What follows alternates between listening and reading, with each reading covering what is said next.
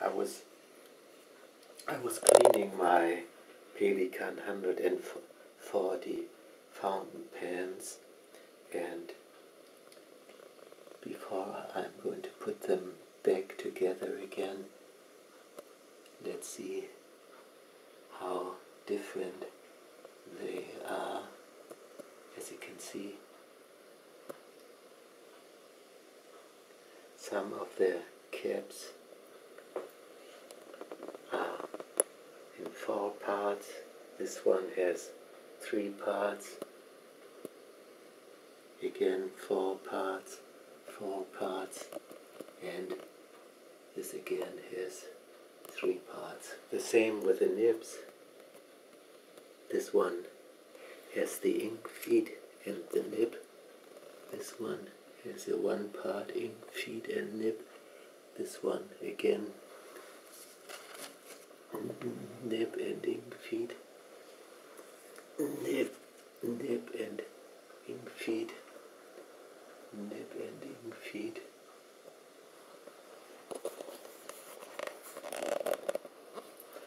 Now let's put them back together again and watch the differences in the different. All pens look very similar, but let's assemble the cap. In this one you can see 1 part goes into the cap.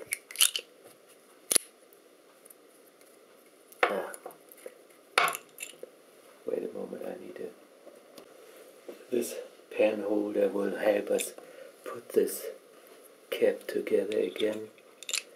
This insert goes inside the cap. We push it a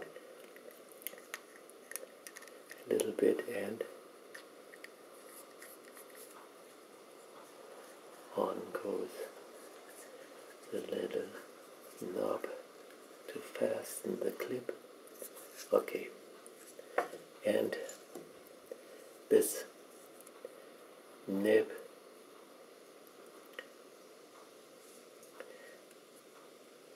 needs to be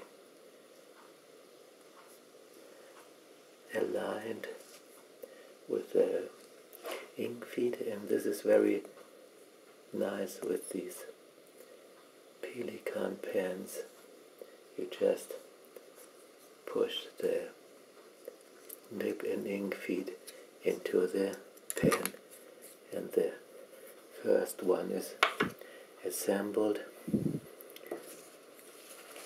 The second pen, the nib is, the cap is slightly different.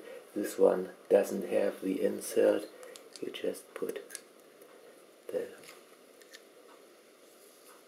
clip onto it and fasten the knob.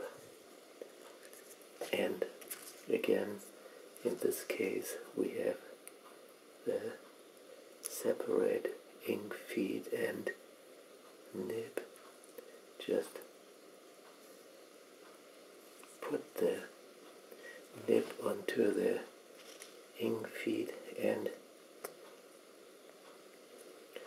push it back again into the fountain pen number 2.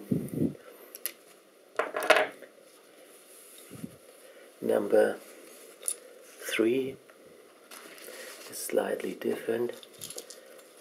The cap again is the 4-part cap.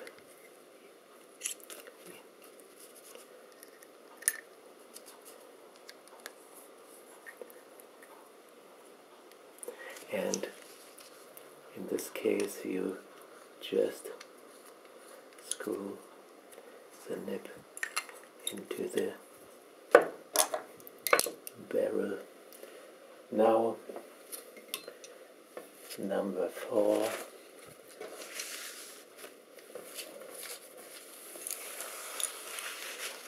Again, a cap with this insert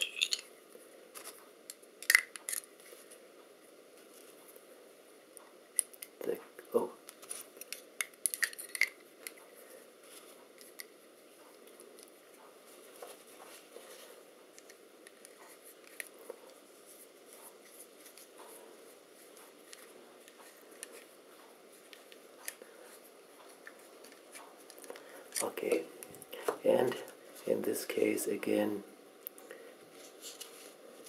a separate nib and an ink feed, and as you can see,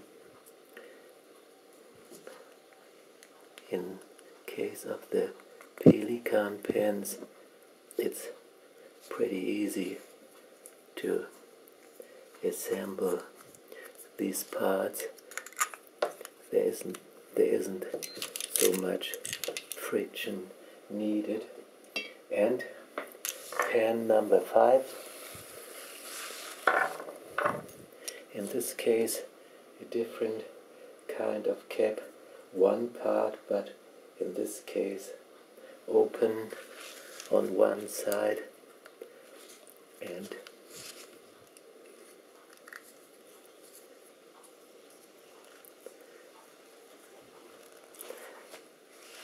now let's put together the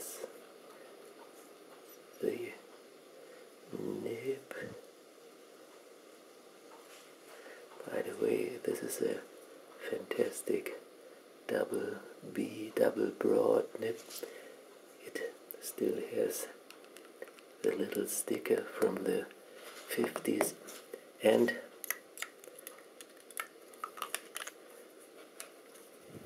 all 5 pens are reassembled again.